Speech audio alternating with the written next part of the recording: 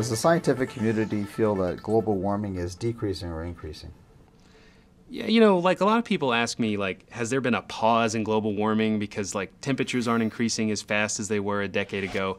And I always say, pause are for kittens and puppies because global warming is definitely still increasing. We're still getting more heat trapped into the oceans. The oceans are sucking it up.